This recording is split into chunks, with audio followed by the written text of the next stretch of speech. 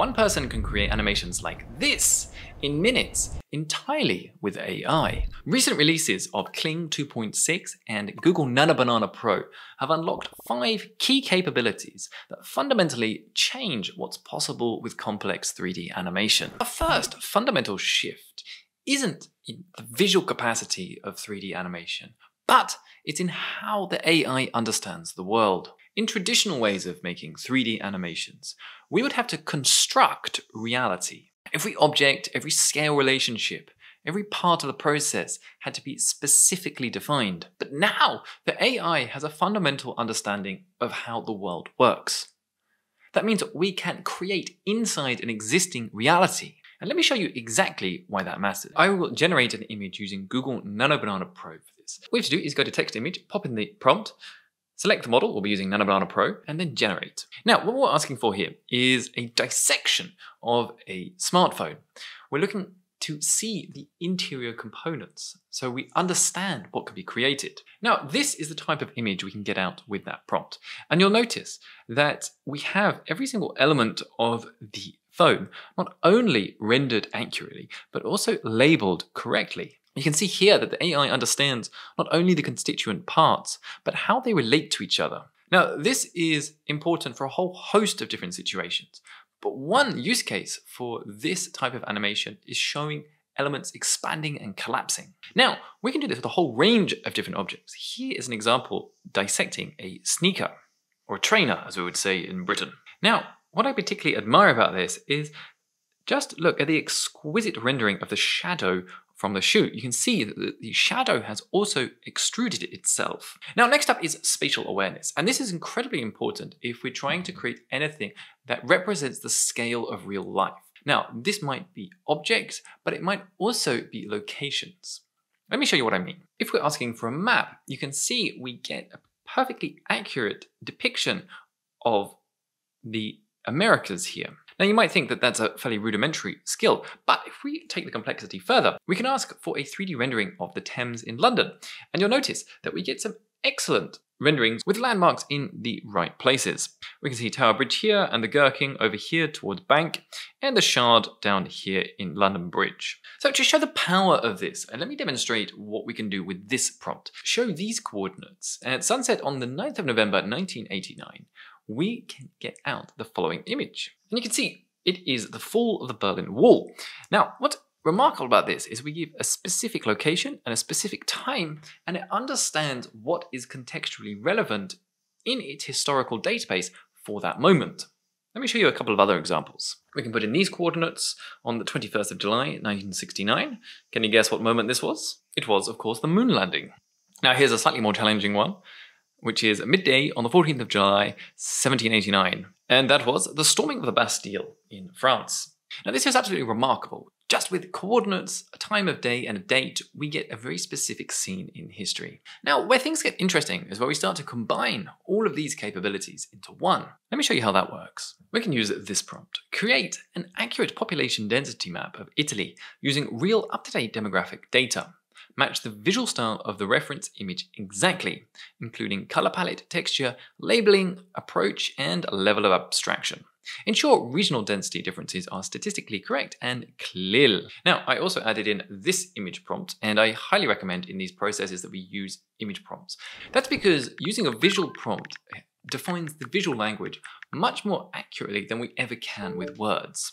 It is much easier to get to a specific idea of an image than it is to get to a specific relation of words. That's because with words, there is a certain degree of abstraction. Then we get out this fantastic chart, and you can see here we have an accurate representation of Italy, and each of the major urban population centers are showcased with the appropriate amount of population density. So you can see here, this is Rome, this is Naples down in the south, up here we have Milan. Now you might be curious, how accurate is this? Well, we can take a look at a diagram that I took from Wikipedia that is definitely true. And so if we look at the north here, you can see that we have even this small city here, which might be Turin, is in exactly the right place. It has a lower population density than Milan. And we can also track this band of different settlements across the north of Italy here, going all the way over to Venice. And with that, it seems remarkably accurate. Here is another example showcasing the fatalities in World War II. And we might just want to fact check this to see how close it is into truth. So it says that the military historians converge around 7 million people, and you can see that fits in with the estimate that we have here on the graph. AI now recognizes materials, space, and data, and it's able to combine these all together. And this means that we're no longer modeling reality, we get to direct it. And this is what truly makes 3D animation usable, not just visually impressive. Once AI understands reality, the next step is understanding the way things move. And that is our second fundamental development. Now, our brains don't just judge realism by detail and accuracy. They also judge by the way things move. And that's why the physics of movement is so important for 3D animation. Now, even beautiful scenes can fall apart if the animation is off, if the motion belies reality, if things are morphing and transmuting into unrealistic designs. Now, this has been a problem for years in AI video, but we're just reaching the level now where physics is becoming highly believable for complex situations. Let's take a look at exactly what we can do. Now, to demonstrate this, we'll be using image to video. The reason for this is because we get to completely define what is the starting frame for our animation. And I'll be doing it in some kind of Artlist. And the reason we're using Artlist is because it's a place where you can access a whole host of the latest AI image models in one place, as well as the latest video models. So that means you can create both your images and your videos without leaving one site. Now, Artlist are also the sponsor of today's video. So in Artlist, all you have to do is switch to image to video. Make sure you select the model that you want. Now, the first demonstration that I will showcase to you is the physics of water and crashing. Now, this has so many important elements to it. If we want to see this glass crash to the floor, we want to see the glass reacting differently to the water. Now, that might be self-evident, but getting the AI to accurately define these two completely different behaviors in one shot is immensely difficult. And water has been one of the most challenging elements for animators to work with for the last decades. So you can pop that in, add a simple text prompt, glass crashes and explodes, and let's take a look at how that comes out. Now, if you do look closely, you can see some inconsistencies, but the level of physics realism allows us to believe that this is a true-to-life piece. Let's take a look at another water example. Here we have a huge wave crashing onto some rocks. So what we're looking out for here is that the water is sloshing about in the way we would imagine. We have some beautiful instances of the water raising up and crashing outwards. You can also see that these boats are impacted just how we would imagine. They're being raised up onto the wave. With AI video, we can now get accurate representations of complex systems that make our world the way that it is. From the way that different materials relate to each other, to the way that gravity and light work. Now, this is by no means perfect, and there are certainly instances where this still falls down. I also recommend that a lot of the time, the first version that you will get out whenever you do these will not be good enough. I can show you a couple of extremely poor examples here of things collapsing. But the key here is that it is possible to get out high quality results if you know how. Let's pause and recap for a moment. So far, we've seen how AI can now understand reality, managing to comprehend materials, as well as the structures that make up different objects. We've seen how it can understand the context of our world, bringing in real-life data and historical context. We've also looked at how physics can add a layer of believability to the movement. But what's interesting is what happens when we apply these consistently over time. And that's where the next capability comes in, being able to create sequences of shots that fit together. Not just individual animations that look good in isolation, but truly putting together entirely longer pieces of animation that are coherent. And that's why temporal consistency is so valuable. Now, early AI videos collapsed because you would start off with one person looking one way in a shot, and then after a couple more animations, they would look like an entirely different character. We would lose their likeness, and elements would slowly shift to be unrecognizable. This wouldn't just be with characters, but also objects and environments. But now, with the power of Nano Banana Pro, we can overcome that. Let me show you a couple of awesome examples. So for example, we can take this population density map that we had before, and if we use the prompt, remove all of these bar charts but keep the map the same, we can get out the map without any of the bars on top. Now what's key about this is, let me overlay these two and show you how closely it maps across. We get about 99% accuracy with the outline of Italy here, which is more than above the threshold of believability that we need. Now, it is not perfect yet, but what it does do is it reaches the point where it becomes usable. It means that things do not break our understanding. It does not take us out of the immersiveness of the animation. Now, another way to look at this is if we ask the AI to zoom in on a part of an image, it can recreate that zoomed in part with exquisite accuracy. And that allows us to then animate between two frames. And this is the basis of advanced 3D animation. So here we can take this map of London and we can zoom in just a Tower Bridge. And then if we animate between these two frames, we get this beautiful transition where we're gliding through in an almost drone-like way to get this close-up shot of Tower Bridge. Now, this is the fundamental way that we can work through these elements. Let me show you another interesting way that we can do that. Now, we have the Australian Open tennis tournament starting later this month, and we can get a 3D rendering of one of the stadiums in use. And then we can ask it to zoom in onto the court, and we can get that out here. Now, where we can start combining these elements together is we can then animate a graph on top of the court, just like this.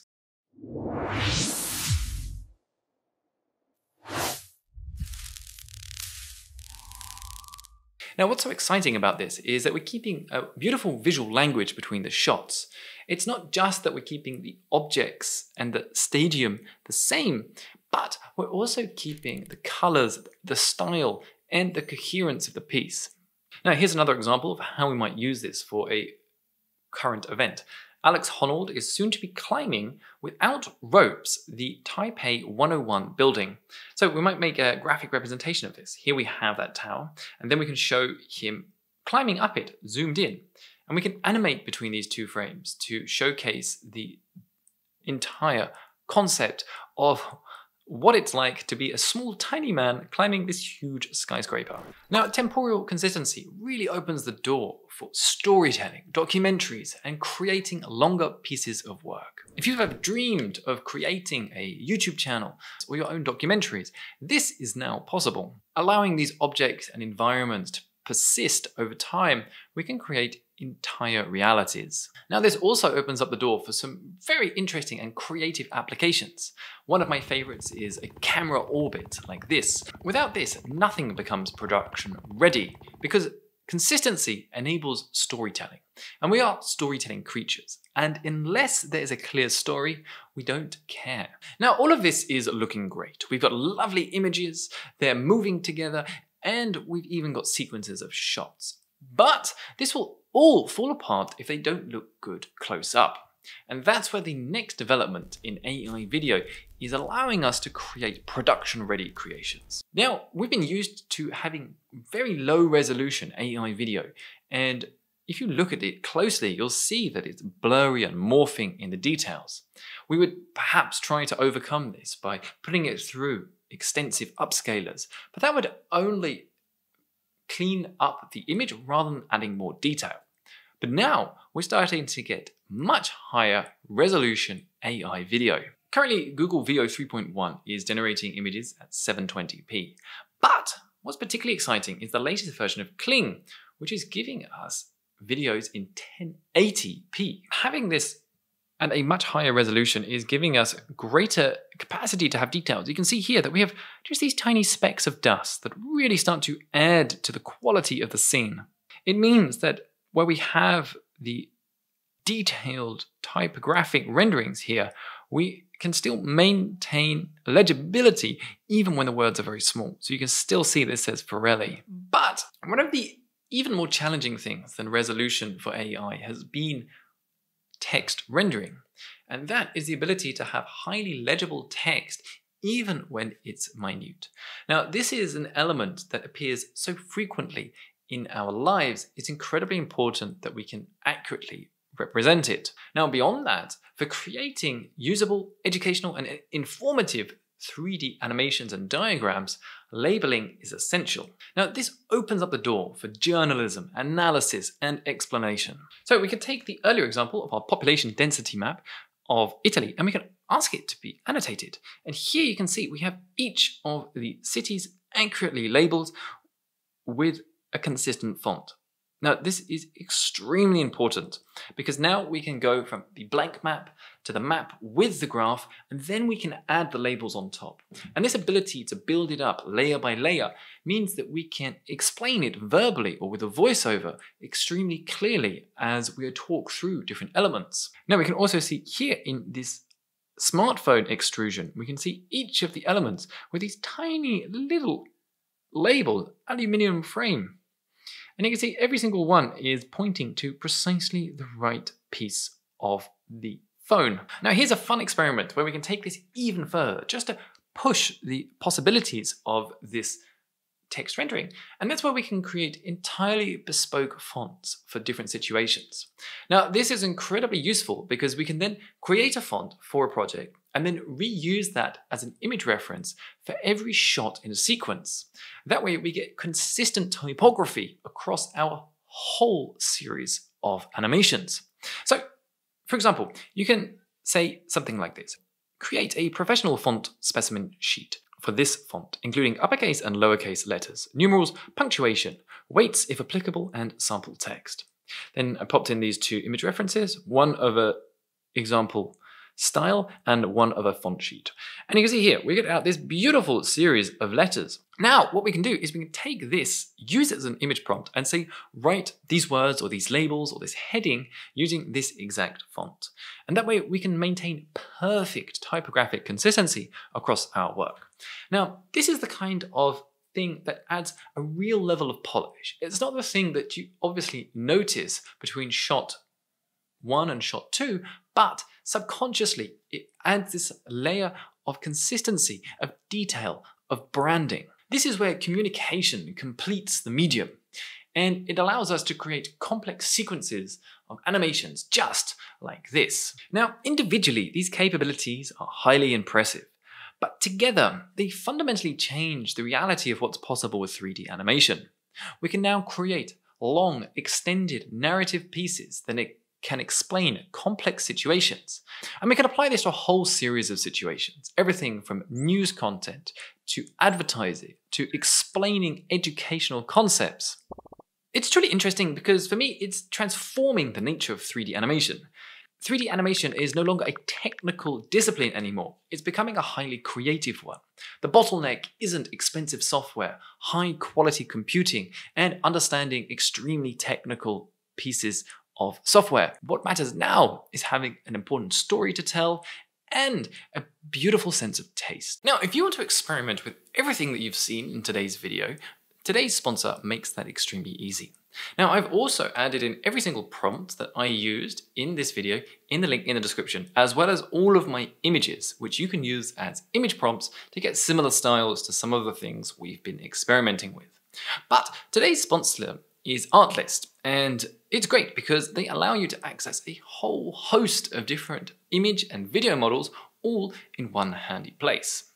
Now, they are constantly adding in new video models, and you always get access to the latest tools. You can try Artlist today, and the link is in the description below. Now, if you enjoyed this video and you want to dive deeper into the AI rabbit hole, watch this video next, which is all about how AI is transforming the field of graphic design.